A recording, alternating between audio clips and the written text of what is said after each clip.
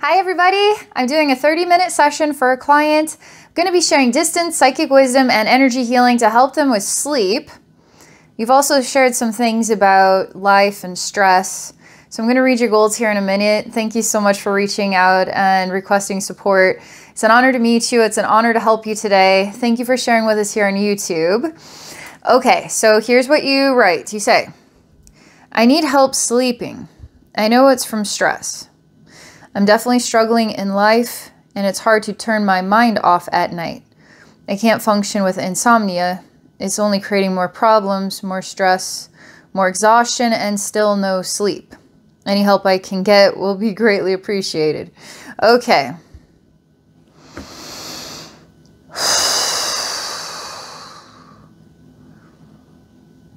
All right. I'm going to dive in, and we're going to see what happens here.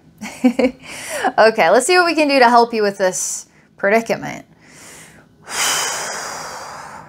Obviously, we're going to be looking at stress and how stress is affecting your mind. The echoes of the day, for instance, attachment to echoes of the day, for instance, could be in there. And I'm not sure what the best way to navigate this is yet, but let's see what comes, okay? I'm just going to get in the zone.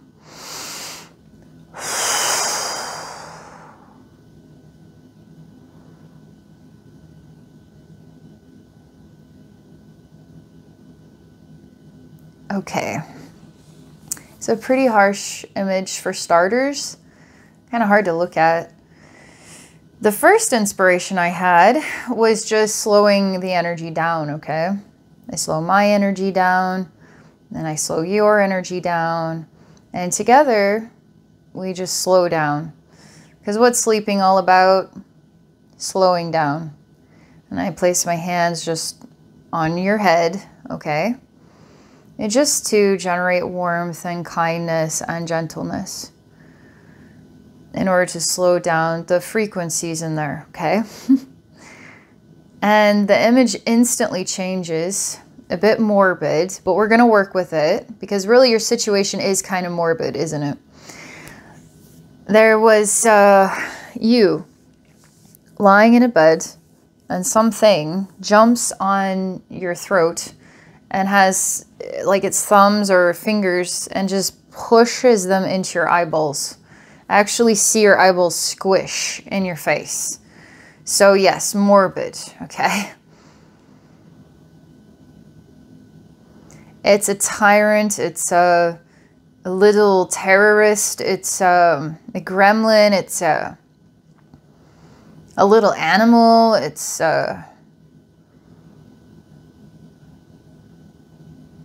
okay, it's turning into something from small into big.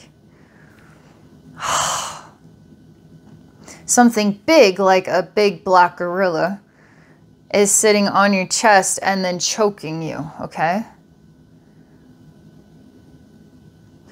And it's, again, morbid because you don't have eyeballs.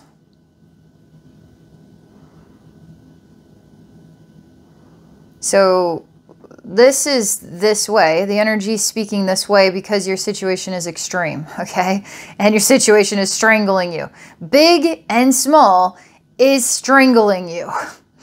And literally taking your eyeballs out in a morbid way. So it's about perception and pain and perception.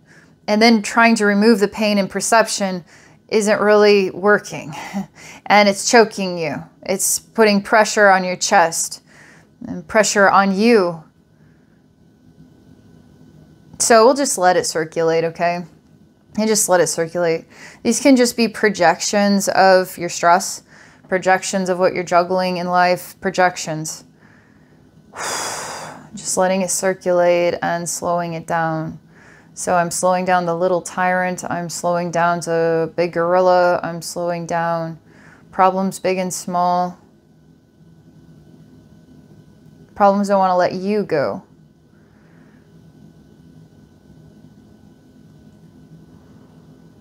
And I'm just, yes, problems are going to let you go. So the problems have to, because you are choosing to let the problems go, therefore the problems don't exist. And problems don't get to decide whether they get to let you go or not. You let them go, and then they disappear.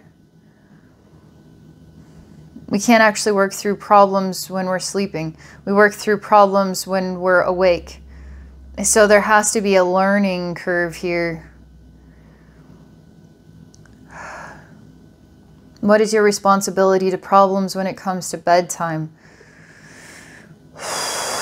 There might be some learning for your body, your mind, your emotions, your perceptions and stuff that we can actually accomplish here in this session.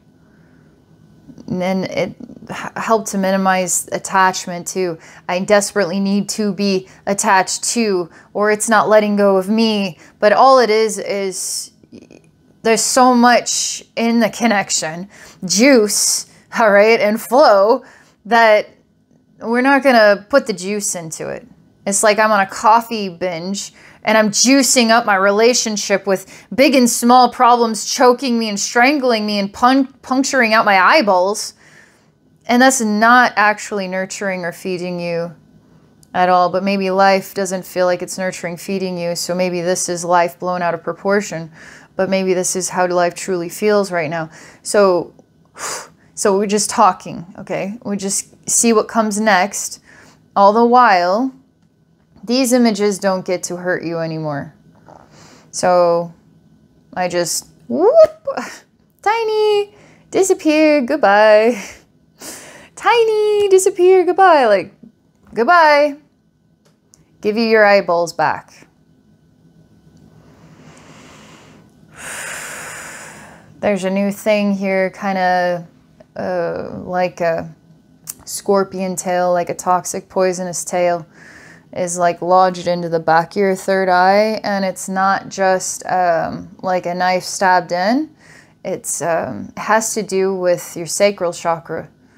So it is intimately feeding off of your suffering. So your sacral chakra is involved in it. Your sacral chakra is in here, in the back of your mind. So strange when that happens. You're getting, it's almost like a thing is making love to your pain back here. And is like engorged.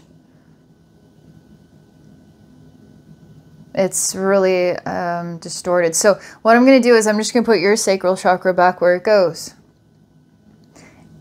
And it's a little bit disturbing here as well, because there's a part of me that comes in. I don't know if it's me or you, but comes in and just, it's almost like with evil eyes, angry eyes, looks at this thing attached to the back of the head with a small knife. Literally, I can feel pressing into that tail and cutting the tail off and looking into the eyes of the thing as it screams in agony. Like, no, you're not going to go away from me until you actually endure some kind of torture or pain for what you did to myself. Like, so there's like this revolting action. Like, how dare you? I will murder you for that. So, yeah, that's happening before I can move your sacral chakra. No, we gotta tell this thing how we feel about that. Okay. That's actually venting. That's actually healthy, because here in the energy world, you're going through a lot, and sometimes there's a lot of different voices in there that are just, they just have to get their screams or their whatever's out. So it's just a thing right now. And the question is, does it help you feel better? Is this a real parasitic entity? Is it an aspect of yourself? Because remember, everything that is outside of you is also you. So what you hurt, so part of you is hurting yourself. And then the solution is to hurt it back and then remove it and tell it who's boss. Like, so it's like, what's the most effective solution? That's like taking it into your own hands to handle it in this way. But is it the most effective solution? You're okay. Okay, you have many yous now. So I'm still working on bringing this into your sacral chakra.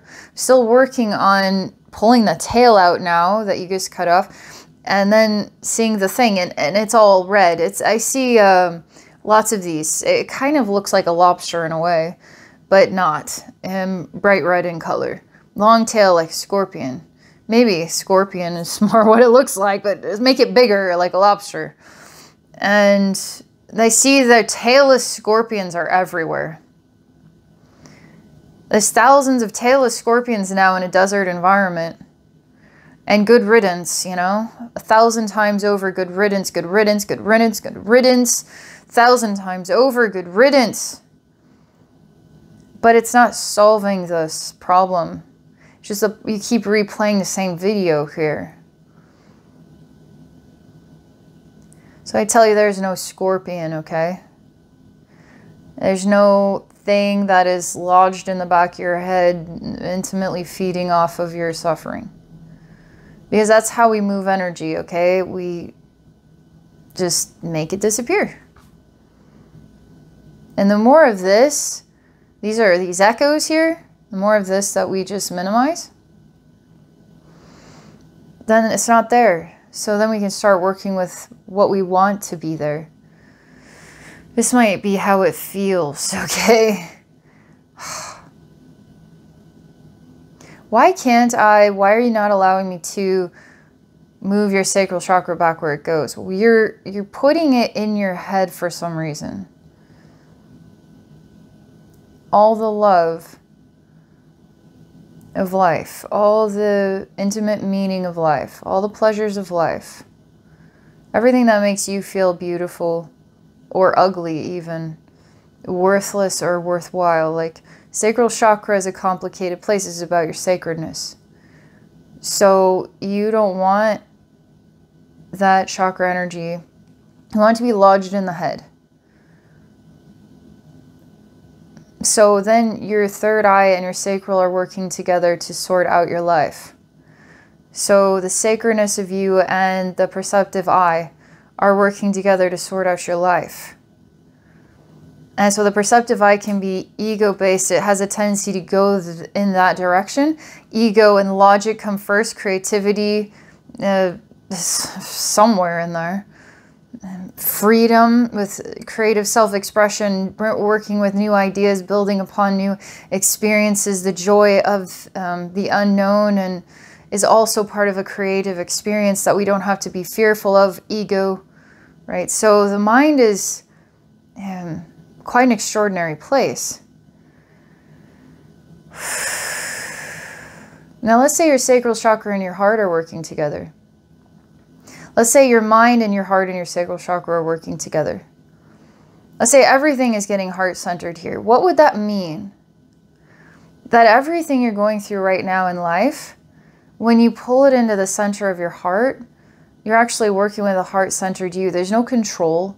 There's no necessarily logic about it. It's all about love and connection. And yeah, you can have a broken heart sometimes. So how are you going to be able to navigate all this information in the heart? But beneath the surface of every break, there is something benevolent.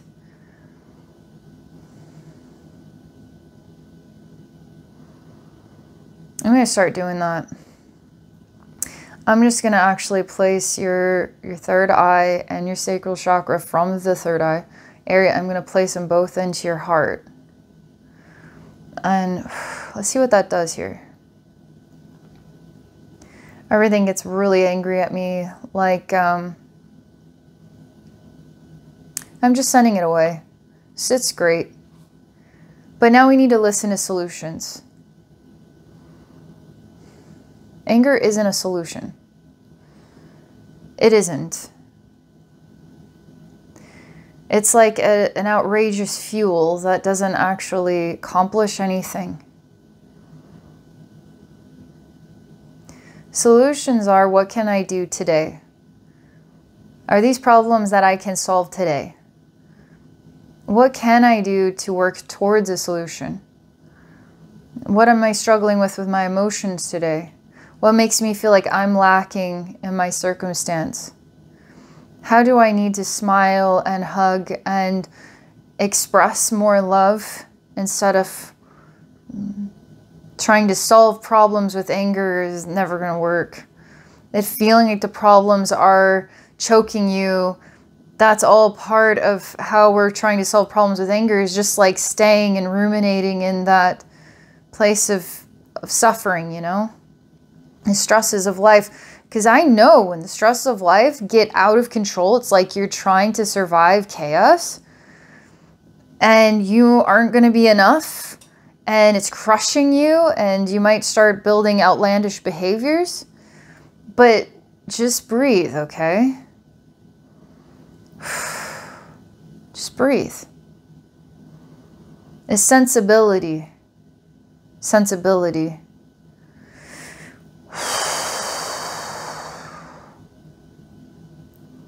Third eye, we're going to start there with the heart. Third eye hates this. Doesn't belong here. Heart, interesting. There's a being that's coming up from beneath the surface. Is coming up like a fish in a fish tank. It's just like rising up to the top of the fish tank. So it's like coming up into the heart. And the being is like perplexed. Is looking at this third eye, and the third eye is like, humph, humph, like this, okay? And I see the heart is evaluating, all right? Like up and down evaluation. And the heart's kind of like a jolly female type. I want to call it a butler, but it represents female energy, but is all about the caretaking. And it creates a little round table and a hot cup of tea for ego, for mind, for third eye. And to wind it down, to relax it. Cup of tea is like chamomile. Ego, it's like very ego-based third eye. It's very spiteful about this annoying, shameful representation of help. How dare you give me chamomile tea? How dare you? How dare you assess me as somebody who needs to relax? How dare you? That's funny. And it's just like, well, I could use some chamomile. I thought maybe we could drink some together. So like heart's very sensible. Sacral chakra is like a quivering leaf in the corner, like an abused child. Literally beaten with, like stoned to death, okay? Like being stoned, covered in bruises and broken parts and quivering like a leaf. I just keep seeing that quivering leaf. And then a child quivering, and I see a horrible event of being stoned to death but somehow surviving. Nowhere to go, nobody to help you. And it's really hard for your sacral chakra to find the strength to even stand and then walk to the table. But this sort of female butler type, I don't want to call her a maid because she doesn't represent cleaning so much as maintaining, it seems like a schedule within a household, a schedule for meals and what was going to be cooked and what dates, like appointments. And I don't know, there's something more of a profession that's more than just cleaning. There's something more to the profession. Like I'm the caretaker of the home. And this female butler is basically bold and telling the child, you are strong enough to come stand and sit down at the table and I will pour you a cup of chamomile. And it's really hard to watch. I mean, it's like watching an animal get hit by a car and then try to stand and walk its way off the road. And it's just very hard to watch. So it's, yeah, that's what your sacral chakra is, beaten down, okay? The sacredness of you is beaten down.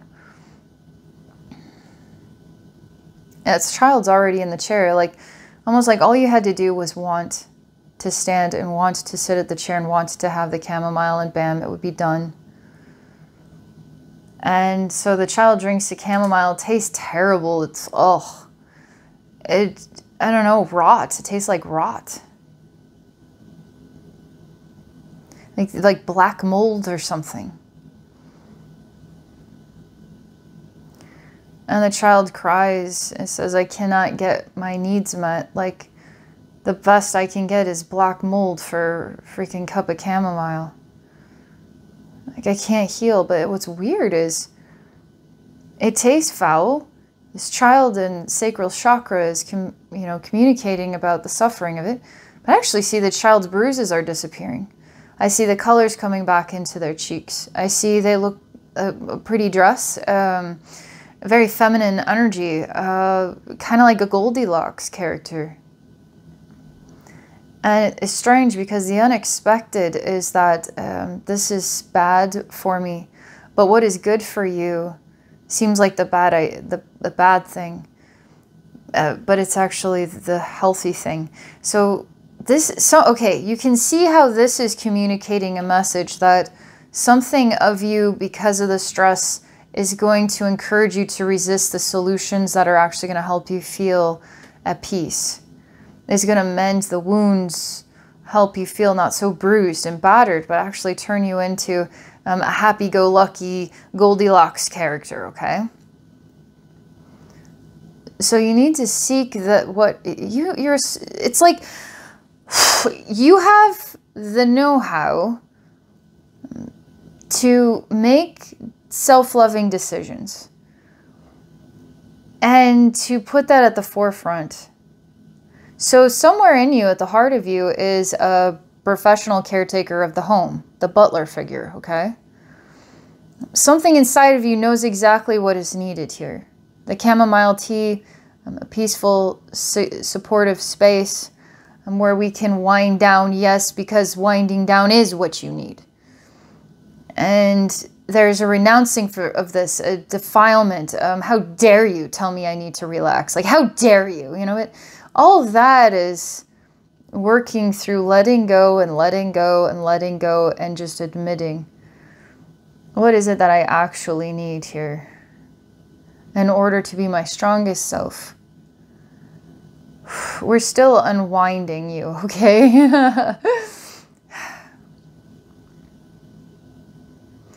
And this Goldilocks sacral chakra is shown a mirror of herself, and she can't even believe what she's seeing. She's actually a little bit embarrassed that she looks this good, because she's not supposed to. She's supposed to look like an animal that just got hit by a car.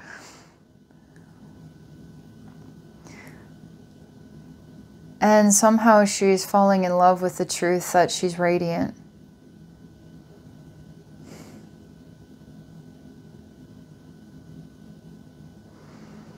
Ego's like this bitter, grumpy man. He stinks. He kind of smells like maybe somebody who works in a factory or works in a mine or sweats profusely for a 12-hour day, Monday through Sunday, but doesn't have the means to take a bath. Smokes and drinks. There's just like a smell, you know, of sweat and body odor and alcohol and cigarettes and filth, okay? Dirtiness, dirty hands. But ego doesn't want to admit that there's anything wrong with looking and smelling like this.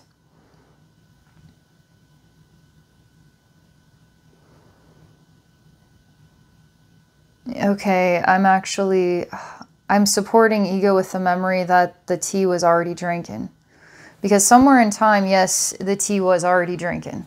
So this is third eye, really over and saturated with the ego than even logic or creativity. Because ego kind of controls what you get to think about and how you get to feel about it. Because ego wants to control the feelings. It wants to control your voice. It wants to control the sacral chakra. It wants to hold people into patterns of abuse even. Ego is... Man, you got to be mindful of that stuff. Because it's very convincing. And it'll feel like the truth. But it's actually imprisoning you in the place of suffering. Why would ego want that? It's weird. Because it's afraid all the time. It's always in conflict. So it's afraid. Oh man, you needed to, something just went, it broke, like the egg just cracked and the yolk just fell out.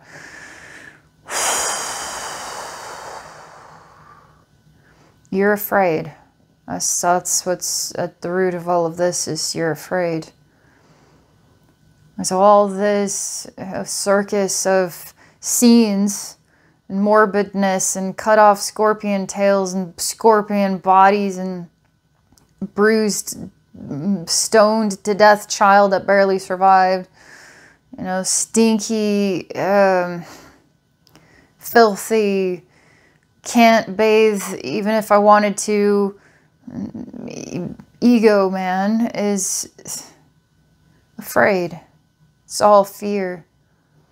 It's fear that is keeping you from sleeping. What is it that you're afraid of? Truly. Sorry.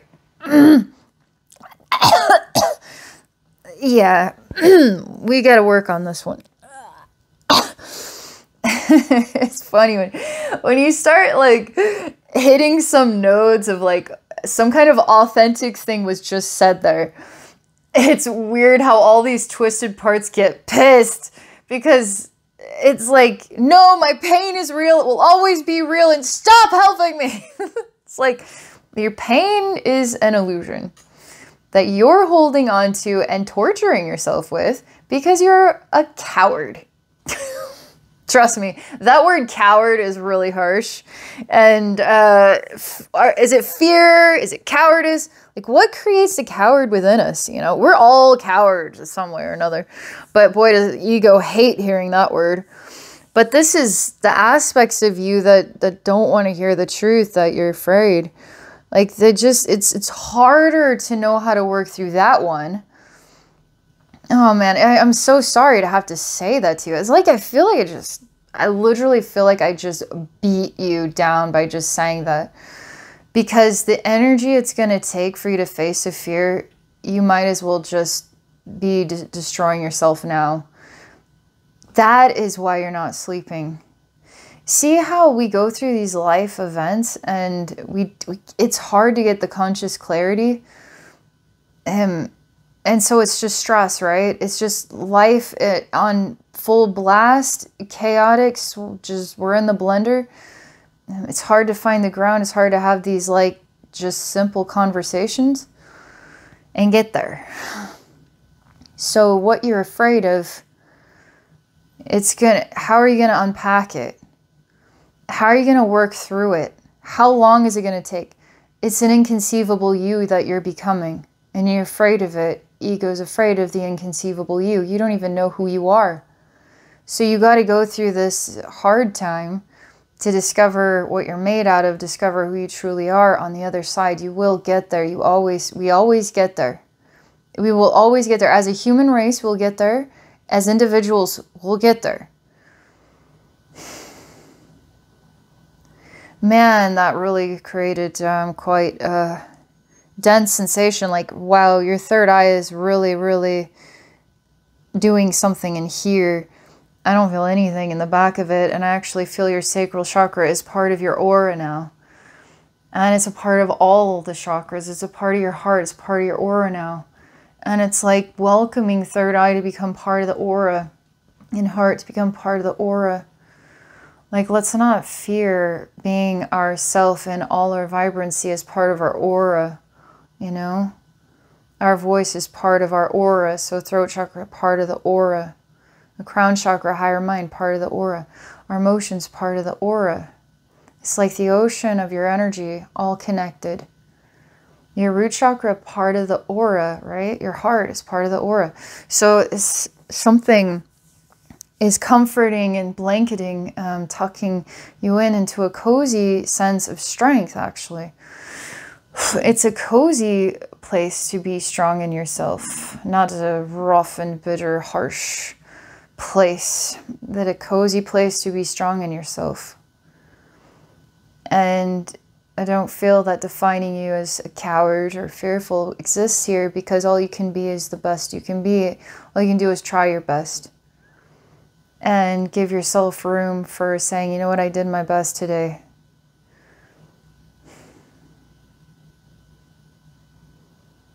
Okay, so All right, so all that reaction about the conversation that you're afraid,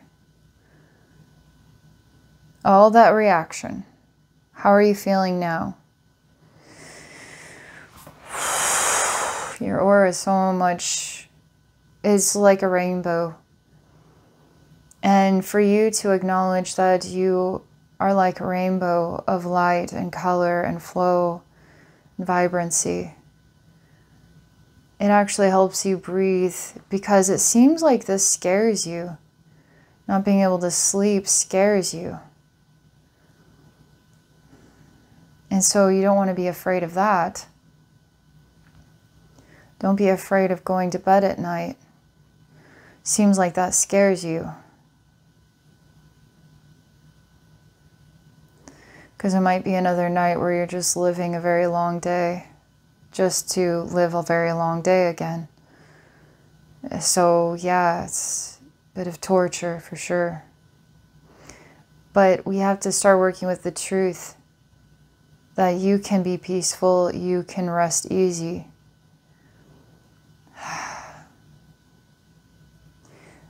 All right, I'm asking the universe here, if we could come full circle on this. What is the most solid message and assessment of every single thing thus far that we could share with you to really help you feel centered, at ease, peaceful? The truth is the rainbow aura. The truth is your chakras are singing. The truth is you are comfortably strong. The truth is you can unpack what you're going through, no problem, one day at a time. The truth is there aren't any problems. The truth is this is a problem-free life, and drink some chamomile because it's nice. And it's comforting and it's natural and something healthy about it, you know.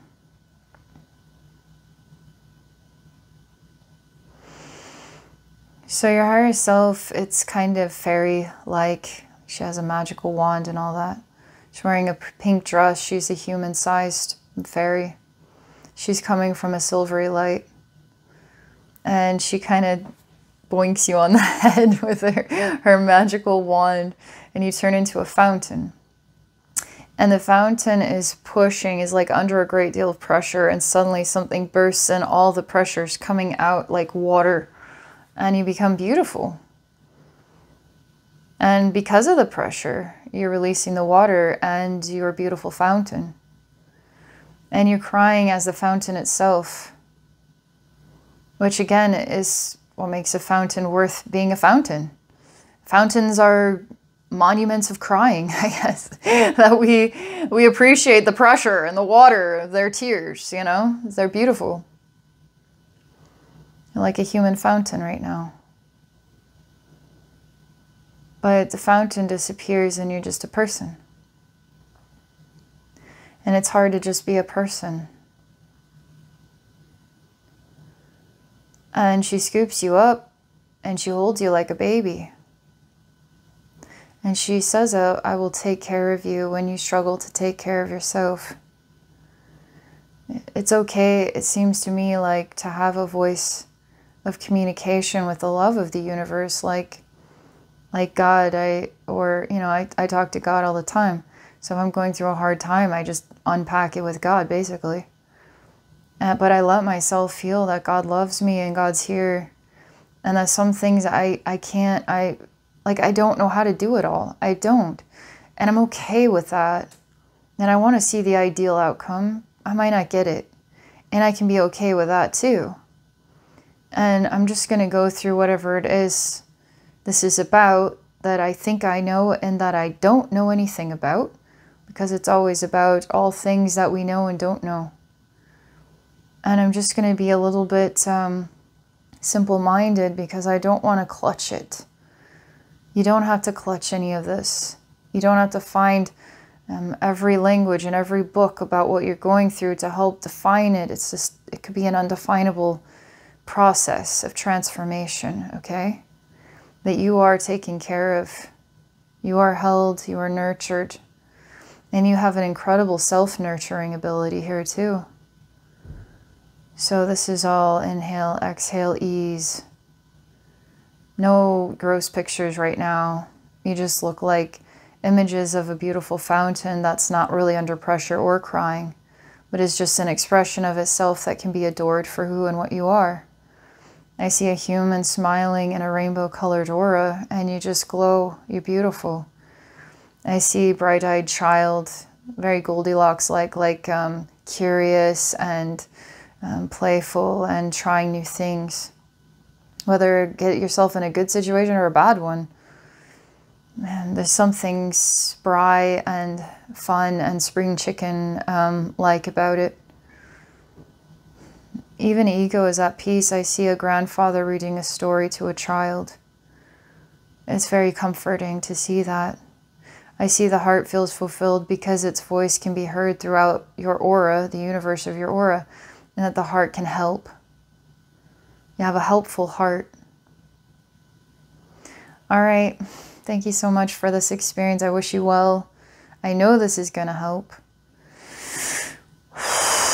Giving you a big hug. And thank you everybody for watching. If there's something I could help you with, please reach out and book a session. I'd love to support you. You can book a session at my website at abbeynormalswisdomquest.com. All right. Have a great day.